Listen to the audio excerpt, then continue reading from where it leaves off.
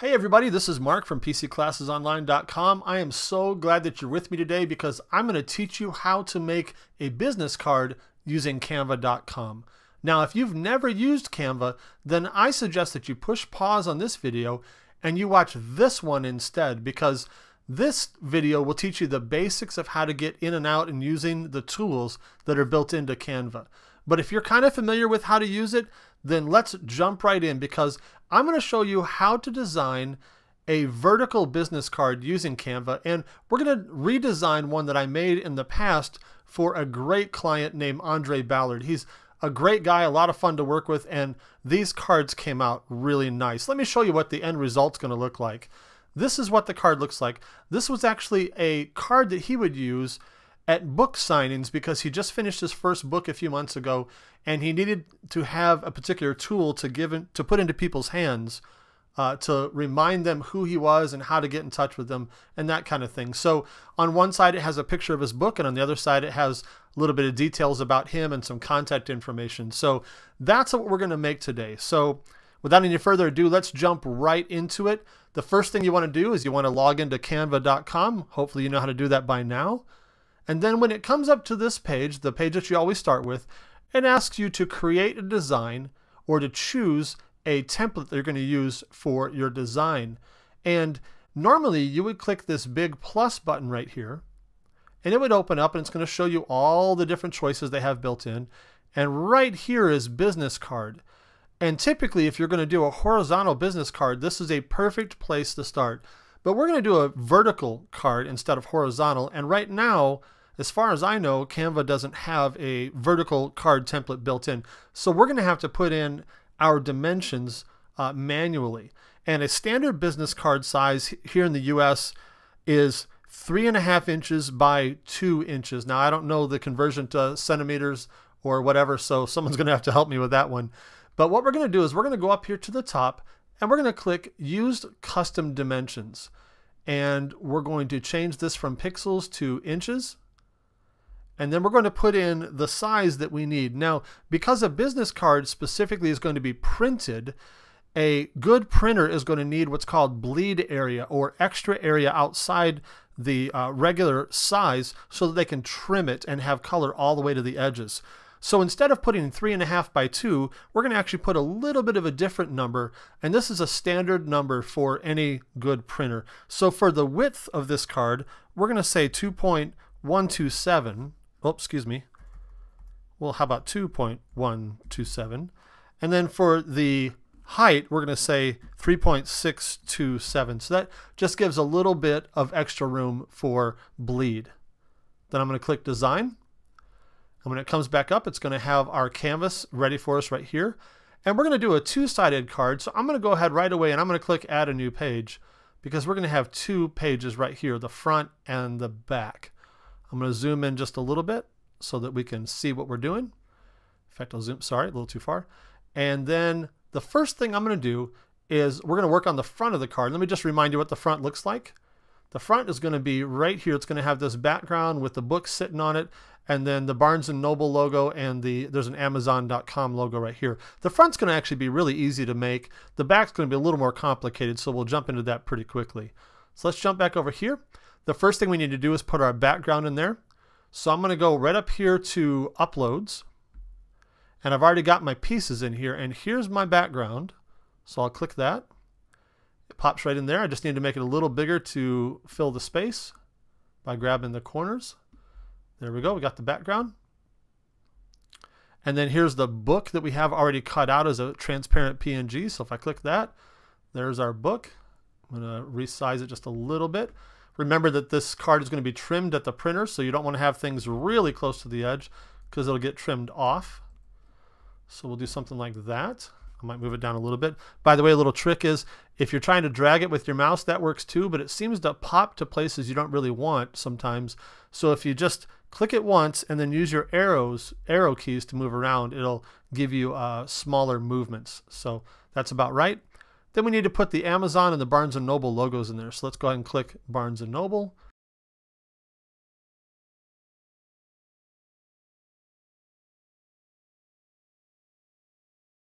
And that's pretty much all we need for the front. So that's pretty easy, but let's jump to the back here. Now on the back, again, let's go back and look at what we're trying to make.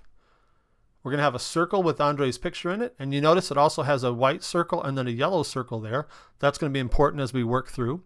See, it's got a wooden background, which is the same one that's right here, just closer. Then we've got all the details about him and some pictures at the bottom, along with a chalkboard background here that's inside a large circle frame that goes all the way out here. And then you notice that it also has a yellow circle behind it. So that's where we're headed. Let's go back over here. And at some points in the video here, I'm going to go ahead and stop talking and speed it up a little bit so that you can keep up, but I'll stop and give you details when they're necessary as we go. So I think the first thing we're going to put in here is the background. So here's my background. I'll make it a little bigger just so it makes sure you cover the background there. Move it up to probably about here, somewhere in here. I'm not going to worry about the fact that it's not covering the whole background because it's going to be covered by that large circle down here. Next thing I'm going to do is I'm going to put in a circle frame and put Andre's face in it there from this picture.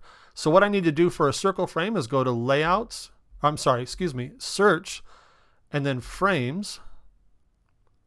And then go down and grab a circle frame, which is right here. And we're going to make it a little smaller.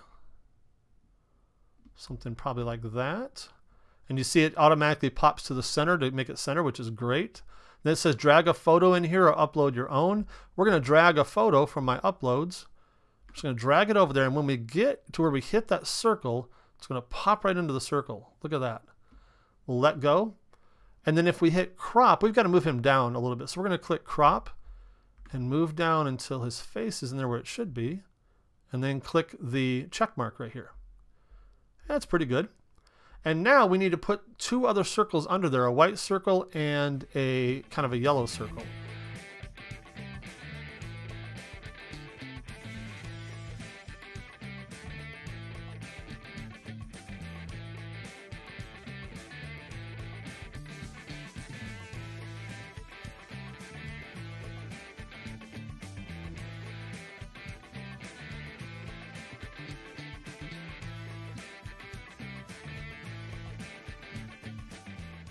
And then the next thing we're going to need to do is put the text in here, and then there's 4 pictures across the bottom.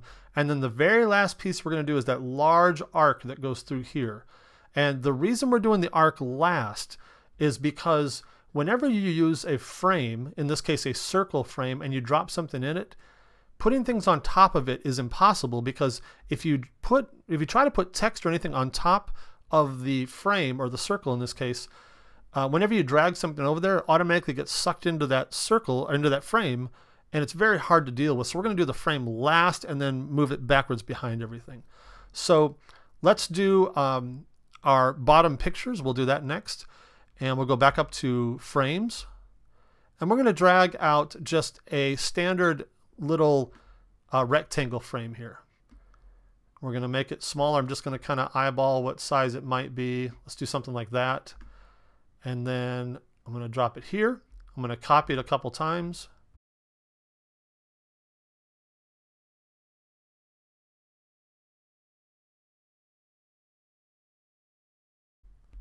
And now all I need to do is drag different pictures into those frames.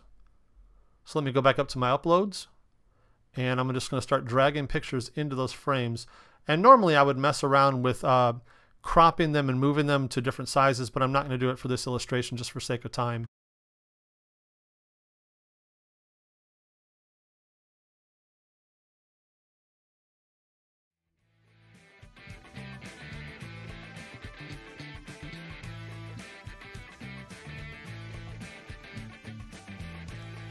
And then we'll do our text.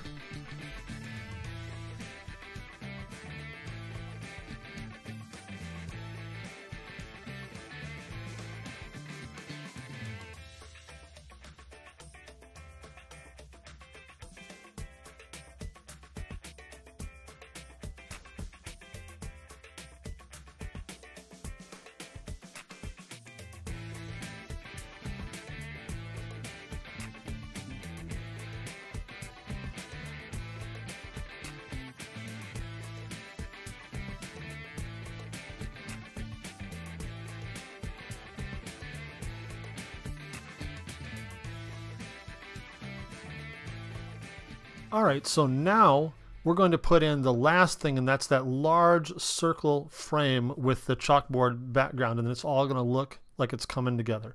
So what we want to do is we want to go up to search again. We want to go up to frames, and then we're going to go and find a circle frame again, this one right here.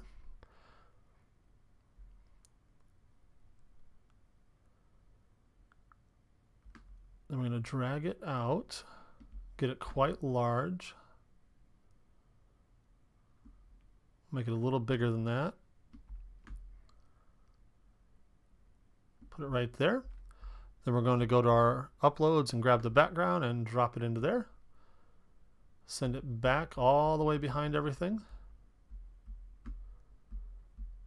There we go. And then we're almost done. Then all we need is another couple circles back there.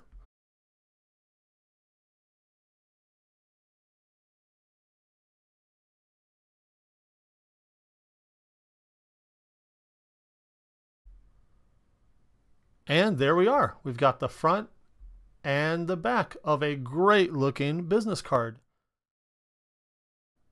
Well, as always, thank you so much for watching. Now, don't forget to click the thumbs up button down there and leave me a comment if you liked today's class. Also, you should consider subscribing to our channel as well so you can get notified every time we have a new class. Now, if you know someone else who would enjoy this video, make sure you share it with them and tell them about PCClassesOnline.com. Now, if you've made it all the way to the end of this video and you honestly realize that you need some new business cards, but you'd rather pay someone else to design them for you, I'd be happy to give you a hand.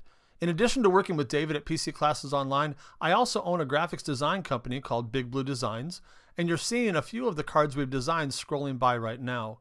You can contact me through my website at bigbluedesigns.com, and you can see more of our work there as well. Thanks again so much for watching. Class dismissed.